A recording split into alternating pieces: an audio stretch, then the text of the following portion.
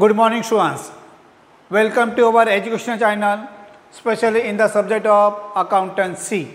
Today we are going to do very important topic for FI BCom semester 2, and that topic is known as accounting from incomplete records. On this we are going to discuss very important objective which can be asked for coming exam. So we start one by one. So first, profit can be ascertained from the incomplete record under the single entry system by using statement of affairs method and conversion method. If books are kept under single entry system, opening stock is ascertained by preparing the memorandum trading account. Opening capital is ascertained by preparing the opening statement of affairs.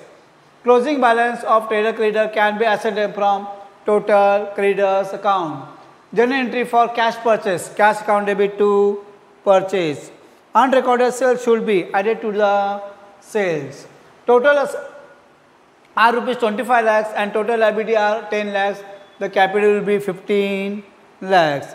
Cash purchase can be calculated from the total creditors account. Journal entries cash sales. So cash account debit to sales. When goods are returned from customer, total debtors account is debited. When goods are sold on credit basis, debtors account is debited and sales account is credited.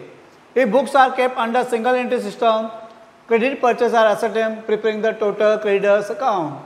And estimate of asset and liability as on date is called dash, statement of affairs. If books are kept under single entry system, credit sales are ascertained by preparing the total debtors account.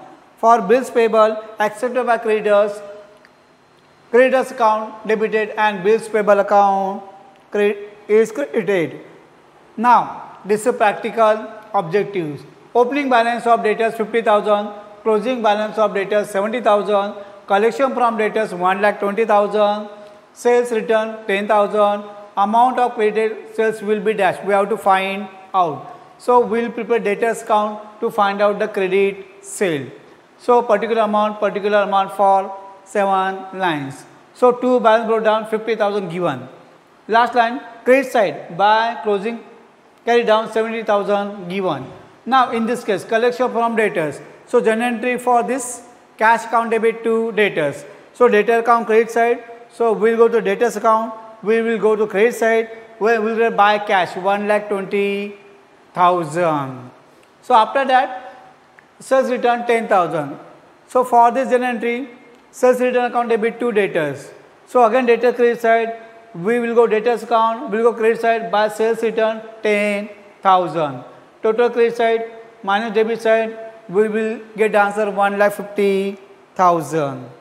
Practice this. Calculate the purchase. Now, under this cost of sold how much given? 1,30,000. Stock at beginning how much given? 8,000.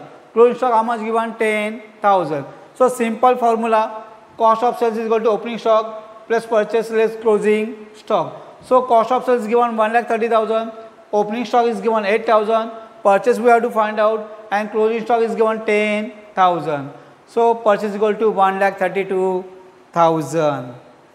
After this, opening balance debtors is given 14,828, closing balance is given debtors 23,460, cash received from debtors 86,530.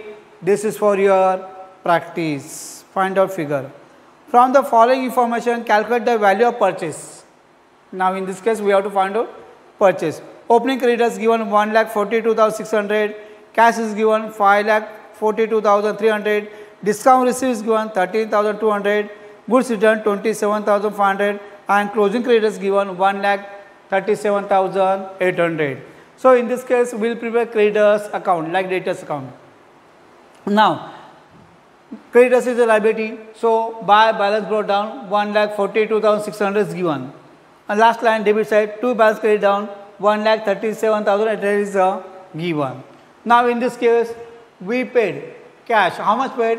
5,42,300. So, journal entry for this creditor account debit to cash. So, creditors is debit side.